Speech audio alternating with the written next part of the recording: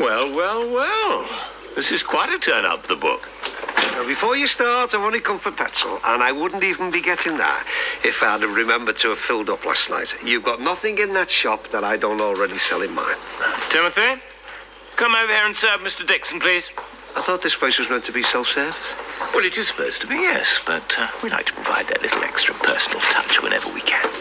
Hey, Mr. Crosby, can't I have a break? I'm knackered. A break? You're not at school now, my lad. There's no such thing as playtime in the real world. Now get on with it.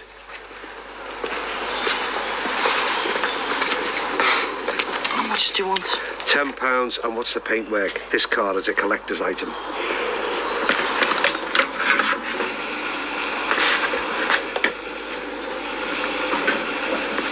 What's he doing working here?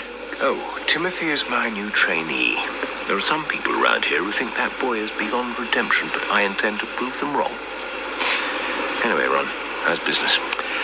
Exactly how I thought it would be once this place opened. Bloody awful. Surely there's nothing wrong with a little healthy competition. Little? Let me tell you something, Pete. Ever since this place opened, my business has been virtually extinct. It's that bad, I'm even considering selling the Capri. Now, can you imagine that? My boyhood dream, my pride and joy, and it looks as if Hey! Hey! Stop it! What the hell do you think you're doing, you stupid little idiot? What's wrong?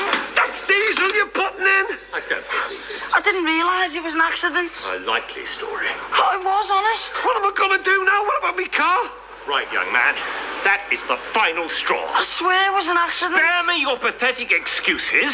I've had enough of you to last me a lifetime. Now, you come over here.